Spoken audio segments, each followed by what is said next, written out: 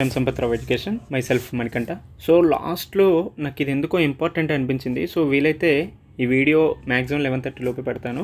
So గవర్నెన్స్కి సంబంధించి మనకి Telangana economic సర్వేలో సపరేట్గా టాపిక్ ఉంది కాబట్టి దాని గురించి అడగడానికి ఎక్కువగా స్కోప్ ఉంది గవర్నెన్స్ రిలేటెడ్లో. సో మెయిన్గా గుడ్ గవర్నెన్స్లో భాగంగా ఈ 3 పిల్లర్స్ మీద ఎక్కువగా ఫోకస్ చేయడం జరుగుతుంది. ఒకటి decentralisation of administration, citizen centric governance, అదేవిధంగా లా అండ్ ఆర్డర్కి సంబంధించి పబ్లిక్ సేఫ్టీ అండ్ సెక్యూరిటీని బేస్ చేసుకొని చాలా వరకు స్కీమ్ తీసుకొచ్చారు. సో ఈ విధంగా సిటిజన్ సెంట్రిక్ గవర్నెన్స్కి సంబంధించినటువంటి అంశాలు ఏంటి అనే అంశాన్ని చూసుకుంటే ఏవేవి తీసుకొచ్చారంటే, సో ఫస్ట్ ప్రజాపాలన పోర్టల్ ఒకటి తీసుకొచ్చారు అండ్ ఆల్సో మొబైల్ యాప్ అనేది తీసుకొచ్చారు.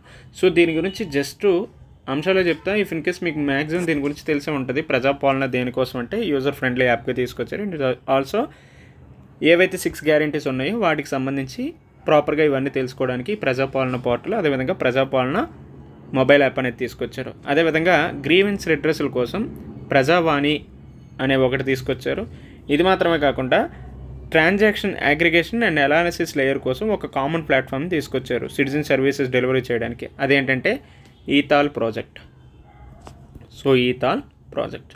సో ఈ అంశాలన్నింటినీ ఎగ్జాంపుల్గా కోట్ చేయండి, చాలా వరకు యూజ్ అవుతుంది. And also government order issue రిజిస్ట్రేటర్ అనే ఒక దీన్ని తీసుకొచ్చారు. ఇది ప్రత్యేకంగా ఏంటంటే it's a website used by some Indian states to publish official government pronouncements and different states have separate portals allowing user to search for and download these users. So ఈ విధంగా government orders issue register. ఇది మాత్రమే కాకుండా ఈతాల్ project and also ప్రజావాణి, ప్రజాపాలన. ఇది మాత్రమే కాకుండా ఈ procurement అనేది కూడా తీసుకొచ్చారు. ప్రత్యేకంగా ప్రొక్యూర్మెంట్ ఏవైనా సేకరణకు సంబంధించి చేసుకోవడానికి ఎలక్ట్రానిక్గానే, సో దానికోసం ఈ ప్రొక్యూర్మెంట్ తెచ్చారు. అండ్ ఆల్సో ఈ ఆఫీస్ ప్రాజెక్ట్ అనేది కూడా తీసుకురావడం జరిగింది. So in collaboration with ఎన్ఐసితో collaboration అయ్యి ఈ ఆఫీస్ ప్రాజెక్ట్ని కూడా తీసుకొచ్చారు. సో ఈ విధంగా సిటిజన్ సెంట్రిక్ గవర్నెన్స్కి సంబంధించినటువంటి అంశాలు చూసిన తర్వాత మొబైల్ గవర్నెన్స్ కూడా మన తెలంగాణలో కొన్ని అంశాలు తీసుకొచ్చారు. సో ఆ అంశాలు ఏంటి అనేదాన్ని ఒకసారి పరిశీలిద్దాం.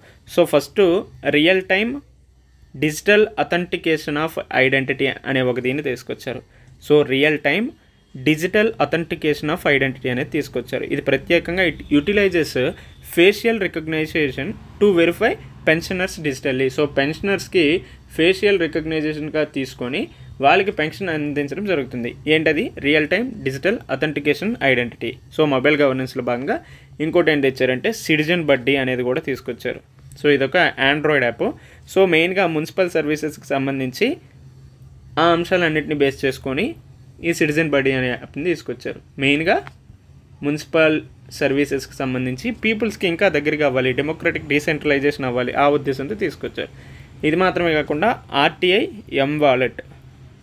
సో మెయిన్గా ట్రాన్స్పోర్ట్ డిపార్ట్మెంట్కి సంబంధించి ఆర్టీఐ ఎం వాలెట్ తీసుకొచ్చారు. And also my GHMC app.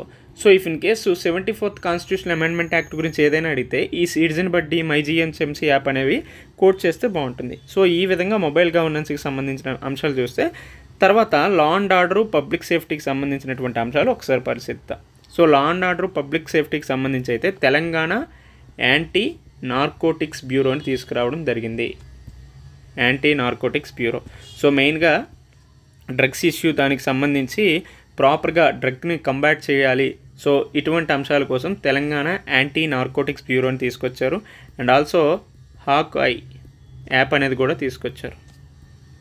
So ఇది మెయిన్గా it allows citizens to report crimes and suspicious activities. ఏవైనా మనకి సస్పీషియస్ యాక్టివిటీస్, క్రైమ్స్ జరిగితే మనం రిపోర్ట్ చేయడానికి ఈ హాక్ ఐ యాప్ని తీసుకొచ్చారు. రైట్. ఇది మాత్రమే కాకుండా తెలంగాణ సైబర్ సెక్యూరిటీ బ్యూరోను కూడా తీసుకురావడం జరిగింది.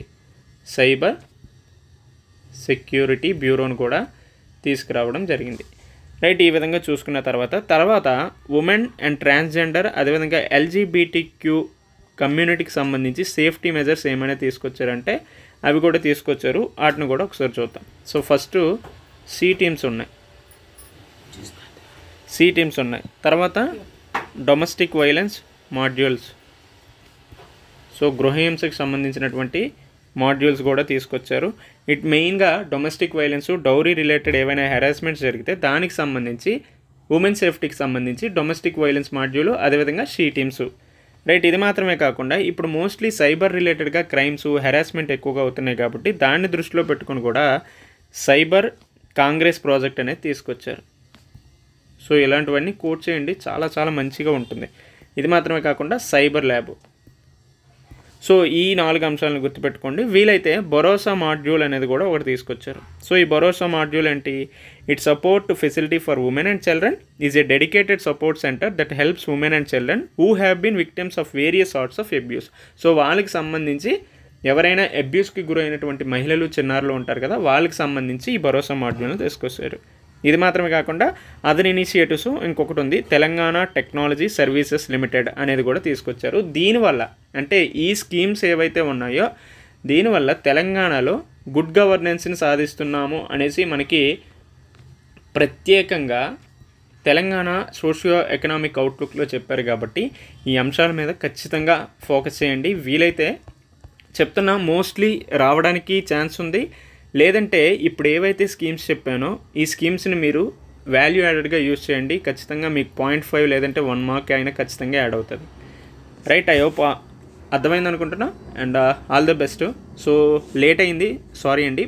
రేపటి నుంచి నెక్స్ట్ వచ్చే ఎకానమీ కూడా మనం ఇంకా ఎఫెక్టివ్గా పూర్తిగా డిస్కస్ చేసుకుంటూ మాట్లాడదాం. Right. Thank you. All the best.